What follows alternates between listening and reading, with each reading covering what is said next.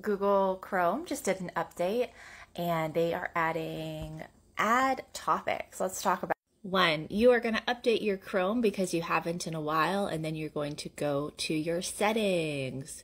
If you type this right here, you can take yourself right to the page that I'm on and what we're going to be talking about today, which is add topics.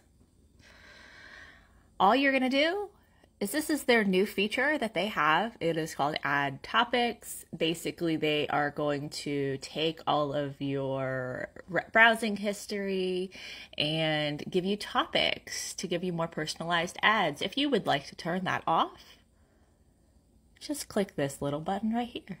And now it is turned off, and you can read more about it by clicking on that little question mark.